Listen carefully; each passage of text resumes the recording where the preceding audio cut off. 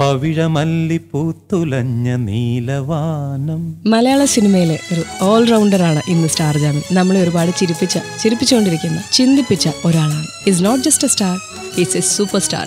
The one and only ഞാൻ ശ്രീനിവാസൻ.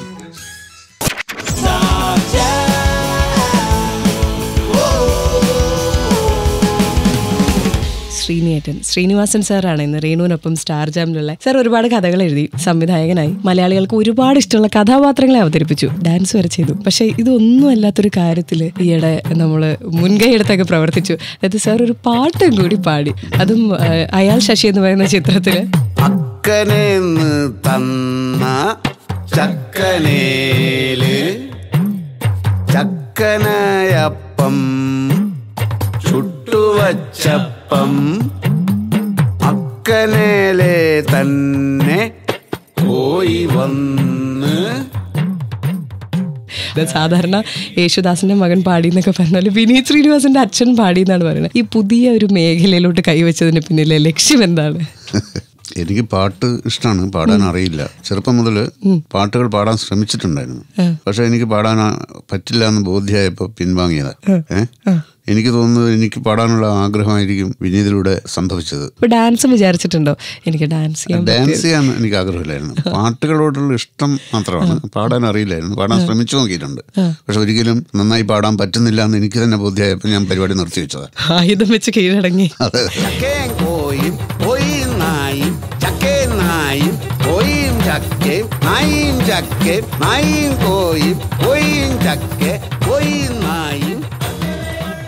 ഇപ്പം വിനീതിന്റെ അടുത്ത് ഞാൻ വിനീത് ഇന്റർവ്യൂവിന് വന്നപ്പോൾ ചോദിച്ചു, വിനീത് വീട്ടിൽ ആരുടെയാണ് ഈ പാട്ട്, അച്ഛൻ്റെ ആണോ അമ്മയുടെ ആണോ? വിനീത് പറഞ്ഞു അറിയില്ല, എവിടെന്നോ വന്നൊരു പാട്ടാണെന്ന്. അപ്പൊ ഈ ആഗ്രഹമാണ് അതിന് പിന്നിൽ നിന്ന് അറിയത്തില്ലായിരുന്നു. അതെ അതെ. ഇതിപ്പം വിനീത് ജനിക്കുന്നതിന് മുമ്പ് ഞാനൊരു പാട്ടുകാരൻ്റെ അച്ഛനാവാത്തത് കൊണ്ട് അറിയില്ലായിരുന്നു. എന്താ കാരണം എന്ന് വെച്ചാൽ, ഞാൻ പറയുന്നത് 1.5 വയസ്സുള്ളപ്പോൾ വിനീതിന് അവൻ റേഡിയോയിലും ഒക്കെ കേട്ടുകൊണ്ടിരിക്കുന്ന പാട്ടുകളൊക്കെ അതേപോലെ പാടുന്നത് ഞാൻ കേട്ടിട്ടുണ്ട്. അതെനിക്ക് വലിയൊരു അത്ഭുതമായിരുന്നു. കാരണം ഇത് ജന്മനാ ഉണ്ടാകുന്നതാണ് അത്തരം ടാലന്റുകൾ എന്നുള്ളത് എനിക്ക് മനസ്സിലാവുന്നത് അങ്ങനെയാണ്. ഞാൻ പിന്നീട് ആലോചിച്ച് നോക്കിയിട്ടുണ്ട്. 2 കാര്യങ്ങൾ: പാട്ട് പാടാനുള്ള കഴിവ്, ചിത്രം വരയ്ക്കാനുള്ള കഴിവ്. ഇത് രണ്ടും മറ്റേതൊക്കെ പലതും, അഭിനയം അല്ലെങ്കിൽ പല കാര്യങ്ങളും നമ്മുടെ പരിശീലനം കൊണ്ടും അനുഭവങ്ങൾ കൊണ്ടും ഒക്കെ നമുക്ക് സ്വായത്തമാക്കാൻ പറ്റിയേക്കാം. പക്ഷെ ഈ 2 കാര്യങ്ങൾ ഞാൻ പറയുന്നത് എന്താണെന്ന് വെച്ചാൽ, ഞാനും ഈ ചിത്രം വരയ്ക്കാൻ വേണ്ടി ഞാനും ശ്രമിച്ചു നോക്കിയിട്ടുണ്ട്. ശരിക്കും ഒരു കോഴിമുട്ട പോലും നന്നായി വരയ്ക്കാൻ എനിക്ക് സാധിച്ചിട്ടില്ല. അത്ര ദാരുണമായിരുന്നു. അപ്പോൾ എനിക്ക് സാധിക്കാത്തത് കൊണ്ട് അത് ബോൺ ടാലന്റ് ആണ് എന്ന് പറയുന്നതല്ല. പല ആളുകളെ നോക്കിക്കഴിഞ്ഞാൽ, നമ്മളിപ്പോൾ പറയുന്നത് ഒരാളെ നോക്കി വരക്കുന്നത് അല്ല ഞാൻ പറയുന്നത്. നമ്മുടെ മനസ്സിൽ ഒരു ദൃശ്യം ഉണ്ടാവുക, അതിന് അർത്ഥം കൽപ്പിച്ചുകൊണ്ടുള്ള ഒരു ചിത്രം വരയ്ക്കാൻ സാധിക്കുക, ഭാവനയും കൂടി അതിനകത്തുണ്ട്. ഇപ്പൊ വലിയ വലിയ ചിത്രകാരന്മാർ, വാൻ ഗോഗ്, പിക്കാസോ, അവരൊക്കെ ലോകത്തിൽ അറിയപ്പെടുന്ന ആളുകളായി മാറിയത് ബോൺ ടാലന്റ് എന്ന് പറഞ്ഞ സാധനം ഉള്ളതുകൊണ്ടാണ് എനിക്ക് തോന്നുന്നത്. വിനീത് 1.5 വയസ്സിൽ പാട്ട് പാടി തുടങ്ങിയപ്പോൾ മനസ്സിലായി എന്റെ ആഗ്രഹം വിനീതിലൂടെ പോവാണിഞ്ഞു. അല്ല, 1.5 വയസ്സ് ആയപ്പോൾ ഇങ്ങനെ പാടാൻ തുടങ്ങുന്നത് ശരിക്കും ഞാൻ പറഞ്ഞത് നമുക്ക് മുൻ അനുഭവങ്ങൾ പറയില്ലല്ലോ.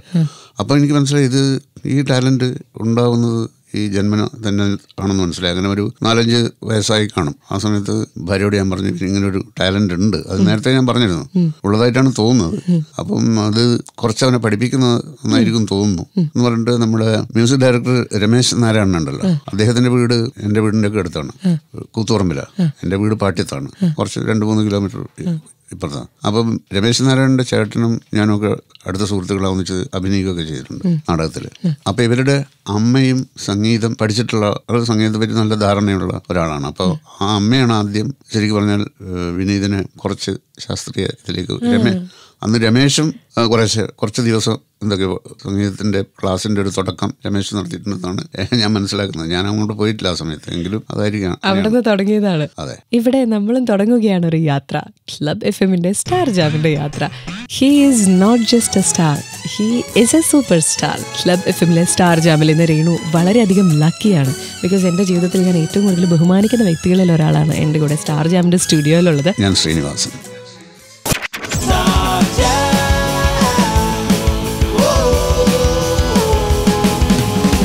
വിനീത് വന്നിരുന്നു സ്റ്റാർ ജാമിനായിട്ട്. അപ്പൊ വിനീത് വന്നപ്പോൾ പറഞ്ഞു, എന്നോട് എല്ലാവരും അച്ഛനെ പോലെ സംവിധാനം ചെയ്യുമോ, അച്ഛനെ പോലെ എഴുതുവോ എന്ന് എല്ലാ അച്ഛനെ പോലെ എൻ്റെ അടുത്ത് ചോദിക്കണേന്ന്. അപ്പോൾ ഒരുപാട് പേര് ഇപ്പോൾ ചോദിച്ചിട്ടുണ്ടാവില്ലേ, വിനീതിന്റെ ഈ പാട്ട് ശ്രീനേട്ടൻ്റെ അടുത്ത് വന്നാണോ എന്ന് ചോദിച്ചിട്ടുണ്ടോ? ചോദിച്ചിട്ടൊക്കെ ഉണ്ട്, പക്ഷേ ഇല്ലല്ലോ. അത് നമ്മളിനി അതിനുള്ള ക്രെഡിറ്റ് എടുക്കുന്നില്ല. എൻ്റെ വില്ലേജിൽ തന്നെ നല്ലൊരു പാട്ടുകാരനില്ലായിരുന്നു, അപ്പോഴാണ് വിനീത് പാട്ടുകാരനാകുന്നത്. ഇനി വിനീതിന്റെ പാട്ടുകളുടെ പ്രത്യേകത, ശ്രീനേട്ടന് വേണ്ടിയിട്ട് വിനീത് പാടിയിട്ടുണ്ടെങ്കിൽ അത് ഹിറ്റായിരിക്കും.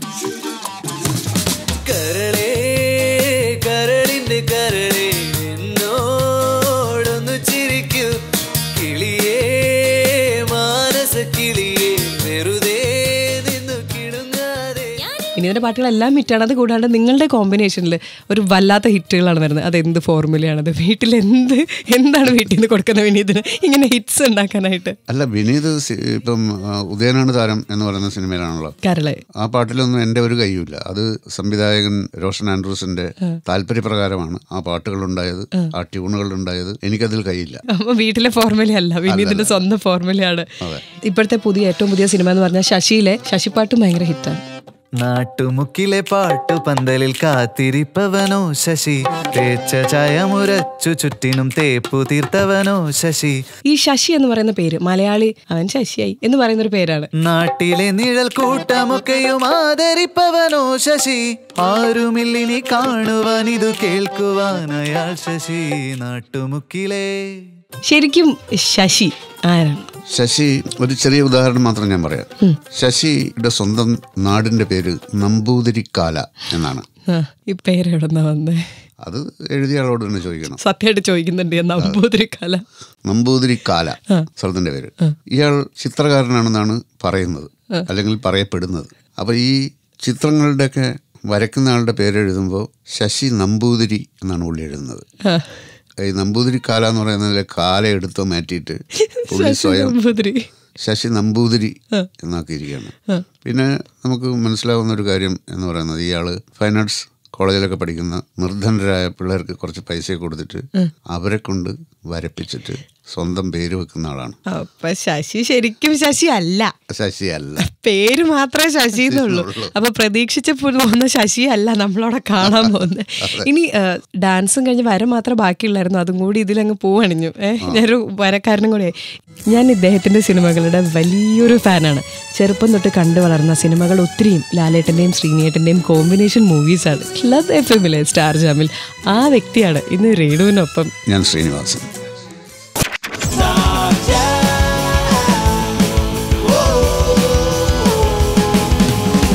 ശ്രീനിയേട്ടാ, ഒത്തിരി സിനിമകളുണ്ട്. ഉദയനാണ് താരം, സന്ദേശം, നാടോടിക്കാറ്റ് സീരീസ്, ദാസൻ വിജയൻ, അങ്ങനെ ഇത്തരം റോളുകളെല്ലാം എടുക്കുമ്പോൾ ശ്രദ്ധിച്ചൊരു കാര്യമുണ്ട്. അതിൽ ഒരാൾ ഓഫ് കോഴ്സ് ശ്രീനിയേട്ടൻ ചെയ്യുന്ന ക്യാരക്ടർ അതായിരിക്കും അതിലെ ഇച്ചിരി കോമാളിത്തരമുള്ള ക്യാരക്ടറും അതിൽ ബുദ്ധിമുട്ടുള്ള ക്യാരക്ടറും. കാരണം ചിരിപ്പിക്കാൻ എളുപ്പമല്ല. അപ്പോൾ അത് ചെയ്യാൻ നേരത്ത് ഞാൻ ചോദിക്കണേ, അത് ശ്രീനിയേട്ടൻ തന്നെ തീരുമാനിക്കും ഇത് ഞാൻ ചെയ്താലേ ശരിയാവുള്ളൂ, കാരണം ഇത് വേറെ ഒരിക്കലും അഭിനയിച്ച് ഇത്രയും പ്രതിഫലിപ്പിക്കത്തില്ല എന്ന്? നമ്മളൊക്കെ അങ്ങനെ വലിയൊരു വിദഗ്ധനൊന്നുമല്ലോ. ഇത് വിനയം കൊണ്ട് പറയുന്നൊന്നുമല്ല. നമ്മൾ ഒരിക്കലും അങ്ങനെ വേറൊരാൾക്ക് പറ്റാത്തത് കൊണ്ട് ഞാൻ എടുത്ത് ചെയ്യുന്നു എന്നൊന്നുമല്ല. ഇത് ഒരുപക്ഷെ ഞാൻ എഴുതുന്ന സമയത്ത് തന്നെ എനിക്ക് ഈസി ആയിട്ട് ചെയ്യാൻ പറ്റുന്ന ഒരു കഥാപാത്രമോ അല്ലെ അങ്ങനെ എനിക്ക് തോന്നുന്നത് സംവിധായകന്റെ കൂടെ അനുവാദത്തോടു കൂടി ഞാൻ ചെയ്യുന്നു, അത്രയേ ഉള്ളൂ. അല്ലാതെ ഞാൻ ഒരിക്കലും ഞാൻ എഴുതുന്ന സിനിമയിൽ ഇന്നേ റോള് ഞാൻ അഭിനയിക്കാമെന്ന് എൻ്റെ മാത്രമായിട്ടുള്ള ഏകപക്ഷീയമായ ഒരു അഭിപ്രായത്തിന്റെ അടിസ്ഥാനത്തിൽ ചെയ്തിട്ടേ ഇല്ല. അത് പ്രധാനപ്പെട്ട സിനിമയിലെ പ്രധാനപ്പെട്ട ആളെന്ന് പറയുന്നത് ഡയറക്ടറാണ്.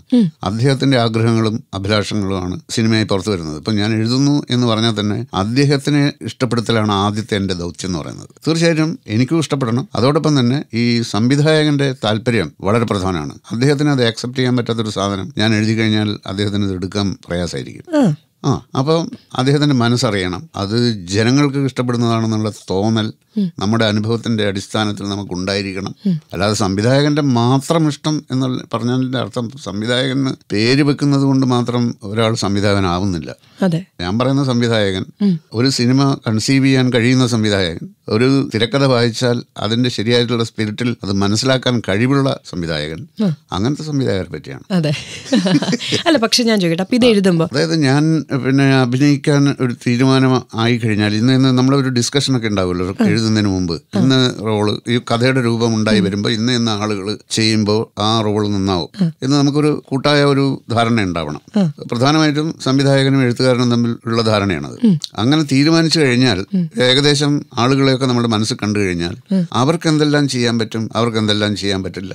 അതിപ്പോൾ ഞാൻ അങ്ങനെ അതിലൊരു റോള് ചെയ്യുന്നുണ്ടെങ്കിൽ എനിക്കെന്ത് ചെയ്യാൻ പറ്റും, അത് ഞാൻ ചിലപ്പം സംവിധായകരുടെ മുമ്പിൽ വെച്ച് അഭിനയിച്ച് കാണിച്ചു കൊടുക്കുക വരെ ചെയ്തിട്ടുണ്ട്. ഉദയനാണ് താരത്തിൽ റോഷൻ ആൻഡ്രൂസിനോട് എപ്പോഴെങ്കിലും കാണുമ്പോൾ ചോദിച്ചാൽ മനസ്സിലാവും. പല സീനുകളും ഞാൻ അഭിനയിച്ച് കാണിച്ചിട്ടുണ്ട്. അതെങ്ങനെയായിരിക്കും എന്ന് റോഷന് വ്യക്തമായിട്ട് മനസ്സിലാവാൻ വേണ്ടി. റോഷൻ അറിയാം ഇങ്ങനെയൊക്കെ ആയിരിക്കും, എന്നാലും ചിലപ്പോൾ നമ്മൾ പെർഫോം ചെയ്യും. വേറെ ആരും ഉണ്ടാവില്ല, ഞങ്ങൾ രണ്ടുപേരും മാത്രമേ ഉണ്ടാവുള്ളൂ. പക്ഷെ എന്നാലും നേരെ കാണുമ്പോൾ സംവിധായകന് ഓക്കെ ഇത് ഇങ്ങനെയൊന്നും കൂടെ ഒരു ഫീൽ കിട്ടുമല്ലേ? അത് തീർച്ചയായിട്ടും. അപ്പൊ എഴുതുമ്പോ അതിൽ ജീവിക്കുന്നുണ്ട് എന്നാണ് അവസാനം നമ്മൾ പറയുന്നത്. അഭിനയിക്കുന്ന ആൾക്ക് ചെയ്യാൻ പറ്റുന്ന കാര്യങ്ങൾ നമ്മൾ ചിന്തയിൽ വരുമ്പോൾ അത് എങ്ങനെയായിരിക്കണം എന്ന് പെർഫോമൻസും കൂടി നമ്മൾ കാണണമല്ലോ. ഒരു ഭാവനയിൽ കാണുന്നതിന് പകരം റിയൽ ആയിട്ട് ഇങ്ങനെയൊക്കെ ആയിരിക്കും. ഇപ്പൊ അതിൻ്റെ അകത്ത് ഉദയനാണ് താരം എന്ന് പറഞ്ഞ സിനിമയില് പോലീസുകാരെ പിന്നെ ആ പോലീസുകാരെയൊക്കെ അറസ്റ്റ് ചെയ്യാൻ വരുന്ന പോലീസുകാരെയൊക്കെ ഇടിച്ചിട്ട് അവര് SP-യുടെയോ അല്ലെ DGP-യുടെയോ ഞാൻ പോയി സറണ്ടർ ചെയ്ത് എന്നെ അറസ്റ്റ് ചെയ്യൂ, അതല്ലേ ഹീറോയിസം എന്ന് ചോദിക്കുന്നുണ്ട്. എന്നെ പോലീസ് അറസ്റ്റ് ചെയ്യാൻ വരുന്ന ഒരു രംഗമുണ്ടല്ലോ, അത് നടക്കില്ല.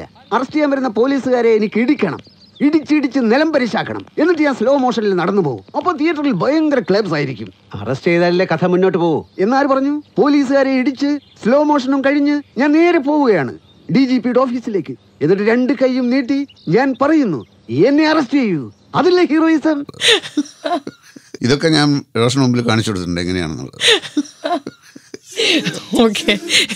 നാട്ടിലിപ്പം നോട്ടുകൾ പുതിയതായിട്ട് വന്നു, വീട്ടിൽ 2 പെൺകുട്ടികളും ഒരു കുഞ്ഞാവേയും പുതിയതായിട്ട് വന്നു, കൊച്ചിയിൽ മെട്രോ വന്നു, ഇപ്പൊ GST വന്നു. ക്ലബ് FM-ലെ സ്റ്റാർ ജാമിൽ ഞാൻ രേണു, എനിക്കൊപ്പം ശ്രീനിവാസൻ സാറാണ്. ശ്രീനേട്ടാ, നമ്മൾ ഒരുപാട് കാത്തിരിക്കുന്ന ഒരു കോമ്പിനേഷൻ ഉണ്ട്. ഇപ്പം സത്യൻ അന്തിക്കാട് സാർ വന്നപ്പോൾ ഞാൻ സത്യൻ സാറിൻ്റെ അടുത്ത് പറഞ്ഞു, എന്താണ് ദാസനെയും വിജയനെയും സത്യൻ അന്തിക്കാട് സാറിനെയും പിന്നെ നമുക്ക് കിട്ടാത്ത? ഞാനൊരു 35 തവണ മിനിമം ഇതിലൊരു സിനിമ ഏറ്റവും മിനിമം ആണ് പറയുന്നത് കണ്ടിട്ടുണ്ട് ഒറ്റയ്ക്ക്.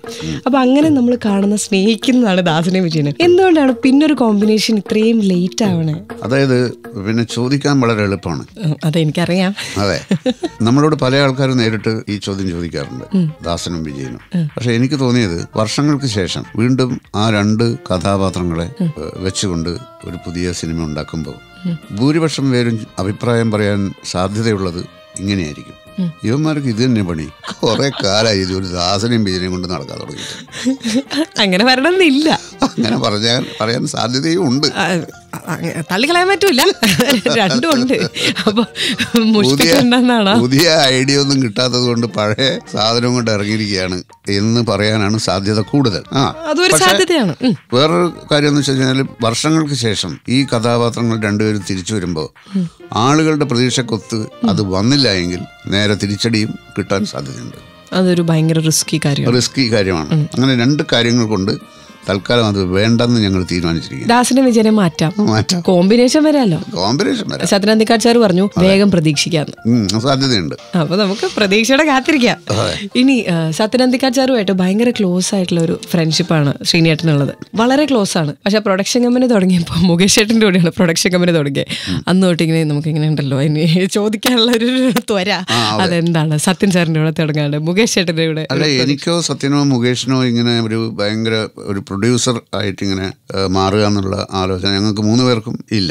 ശരിക്കും പറഞ്ഞാൽ ഇത് യഥാർത്ഥത്തിൽ സംഭവിച്ചത് എന്താണെന്ന് വെച്ചാൽ, എന്നോടൊരിക്കലും മുകേഷ് പറഞ്ഞു, എന്റെ 2 സുഹൃത്തുക്കൾക്ക് ഒരു സിനിമ പിടിക്കണമെന്ന് ആഗ്രഹമുണ്ട്, നല്ല കഥയൊക്കെ ഏതെങ്കിലും റെഡിയായി വരികയാണെങ്കിൽ പറയണമെന്ന് പറഞ്ഞു. അങ്ങനെ കഥ പറയുമ്പോൾ എന്ന് പറയുന്ന സിനിമയുടെ കഥാരൂപമൊക്കെ ഏകദേശം മനസ്സിൽ ഉറപ്പിച്ചതിന് ശേഷം ഞാൻ മുകേഷിനോട് കഥ പറഞ്ഞു. മുകേഷ് പറഞ്ഞാൽ കൊള്ളാം. ഞാൻ പറയുന്ന പിന്നെ അവരോട് വരാൻ പറ, ആ സുഹൃത്തുക്കളെ ഞാൻ അതുവരെ കണ്ടിട്ടില്ല അവരെ. അങ്ങനെ അവരോട് പറയാം, അവർ മുന്നോട്ട് പോകുന്നുണ്ടെങ്കിൽ അവർക്ക് ചെയ്യാം, അല്ലെങ്കിൽ വേറെ എന്തെങ്കിലും ചെയ്യാം.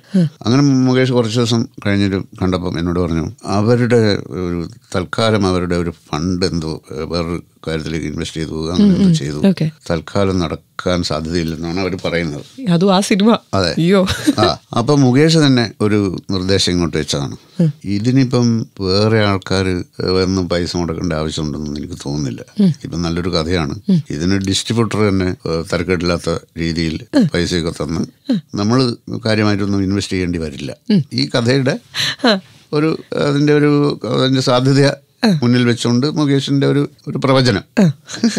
അപ്പോൾ അല്ല, നമ്മളൊന്നും ഒരിക്കലും ഒരു ബിസിനസ്സിന് പറ്റിയ ആൾക്കാരല്ല എന്നുള്ള ഒരു തോന്നൽ എനിക്ക് പ്രത്യേകിച്ച് ഉണ്ട്. കാരണം എന്ന് വെച്ചാൽ ഈ പൈസ ഇടപാടുകളെ പറ്റിയിട്ടൊക്കെ ആലോചിക്കാൻ തുടങ്ങി കഴിഞ്ഞാൽ നമ്മുടെ കഥ ആലോചനയൊക്കെ കുറച്ച് പ്രശ്നം തലയായി. ക്രിയേറ്റിവിറ്റിയിൽ അതെ, നമുക്ക് എന്തെങ്കിലും വൻ നഷ്ടമൊക്കെ വന്നു കഴിഞ്ഞാൽ താങ്ങാനുള്ള അങ്ങനത്തെ ഒരു പൈസയും നമ്മുടെ കയ്യിലില്ല. അപ്പം അതുകൊണ്ട് ഞാനിങ്ങനെ ആലോചിച്ച് നോക്കിയപ്പോൾ മുകേഷ് പറഞ്ഞതിനകത്ത് കാര്യമുണ്ട്. ഡിസ്ട്രിബ്യൂട്ടർ ഇതിൻ്റെ കഥയൊക്കെ കേൾക്കുമ്പോൾ നമുക്ക് അഡ്വാൻസ് ആയിട്ട് അവർ ഇൻവെസ്റ്റ് ചെയ്യാൻ തയ്യാറാവാൻ സാധ്യതയുണ്ട്. അങ്ങനെ ഞാൻ പറഞ്ഞാൽ പിന്നെ അങ്ങനെ നോക്കാമെന്ന് പറഞ്ഞു. പിന്നെ മറ്റ് കണക്കുകളും കാര്യങ്ങളൊക്കെ നോക്കാൻ വേറെ അതിന് ആ ജോലിയിൽ പരിചയമുള്ള ആൾക്കാരെ നമുക്ക് വെച്ചാൽ മതിയല്ലോ. നമ്മളിതിനൊക്കെ വളരെ വീക്കാണ്. അങ്ങനെയാണ് ഈ കഥ പറയുമ്പോൾ എന്ന് പറയുന്ന സിനിമയിൽ ഞങ്ങളുടെ പ്രൊഡ്യൂസറുടെ രൂപത്തിലേക്ക് എത്തുന്നത്.